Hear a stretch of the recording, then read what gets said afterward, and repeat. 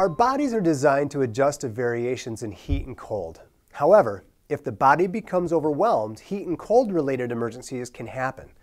Several factors that affect how much heat or cold the body can take are air temperature, humidity, wind, clothing, the number of breaks a person takes from exposure to the elements, the amount of hydration, the intensity of the activity, and even their age, because we know the very young and the very old are very susceptible to the heat and cold extremes.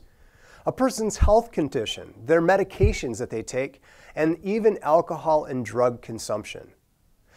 Dehydration is a major contributing factor for heat and cold related emergencies. Dehydration can be defined as inadequate fluid in the body's tissues. It can be caused by not drinking enough fluids, or it can be caused by vomiting. It can be caused by diarrhea or certain medications. When people take in alcohol or too much caffeine. Remember, high caffeinated drinks like coffee or black tea, pop, and caffeinated energy drinks, these can all dehydrate our bodies in a hurry. It's especially important to drink more water when we're consuming these types of beverages. Some early signs and symptoms of dehydration could include dark colored urine, fatigue, weakness, maybe a headache, dizziness, really thirsty. Maybe you've got dry lips and a dry mouth. The most important thing is to recognize the signs of the dehydration early and drink water or some other type of electrolyte replacing fluid. Some of these fluids like skim milk, sports drinks, these can all help avoid an emergency situation. Now, in heat, early signs of dehydration tend to be more obvious because we sweat. We naturally get thirsty and therefore we desire to drink more fluids. In cold weather, however, we don't often feel the need to drink more fluids. In cold weather, the body doesn't get as hot and sweat evaporates more rapidly in cold air. We get fooled into thinking that we're not losing fluids and we don't need them because we don't feel thirsty. The truth is, we need as much or even more fluid in cold weather to stay properly hydrated. This is especially true when working hard outdoors in cold weather or participating in active cold weather sports like maybe snow skiing or ice hockey, maybe even just sledding. These kinds of things can all dehydrate us if we're not careful. When dehydration becomes serious, a person may become disoriented. They might even have sunken eyes. And then eventually they may even become unconscious. Tenting of the skin is a common sign of serious dehydration. This is where you kind of pinch the skin on your hand and then you let go. If the skin stays like a tent, that's a perfect sign of a person's dehydration unless they're very old, which is more common. A dehydrated person that has that kind of skin tenting should be looked at and treated for dehydration. If a person shows serious signs of dehydration, be sure to call EMS right away. If conscious, give them cool water or skim milk or another type of decaffeinated sports drink. Monitor the person and care for any life-threatening conditions until help arrives. Now let's take a look at heat-related illnesses. They include heat cramps, heat exhaustion, and heat stroke. Heat cramps are the most early stage of heat-related illness and are normally easy to correct. The signs could include painful muscle spasms, which are usually found in the legs or the stomach. This is pretty common, especially during outdoor sports or other activities in the heat of the summer. We care for those heat cramps by moving the person to a cool place to rest. Just have them drink some water or some other type of electrolyte containing fluid and gently massage their sore muscles while they stretch their muscles.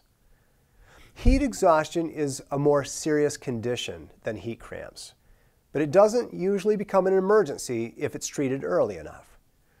Heat exhaustion occurs when a person is exposed to a hot environment where fluids are lost through sweating and they're not replaced.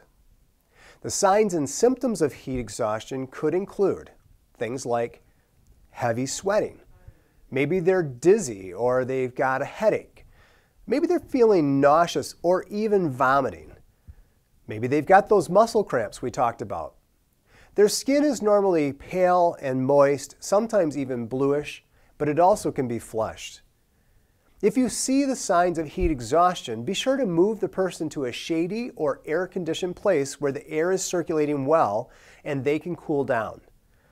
Maybe you loosen their clothing.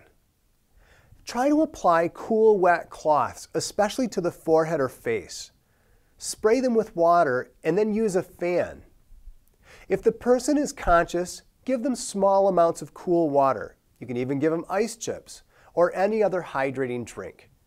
The person should not drink large amounts of water too quickly, as this can always lead to vomiting, which kind of defeats the purpose as they then get rid of fluids.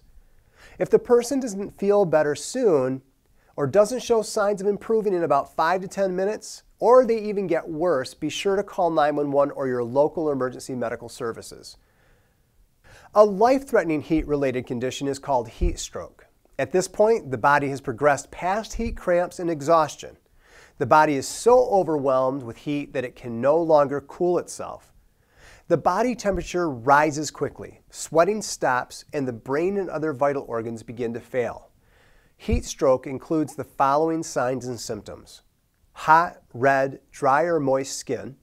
A person's skin may still have some moisture on it from previous sweating, but the body has stopped sweating at this point. Extremely high body temperature over 103 degrees Fahrenheit or 39.4 degrees Celsius. They usually will have a rapid heartbeat and their respirations are very fast. Confusion usually starts to set in and they may even have nausea, dizziness, seizures, or even become unconscious.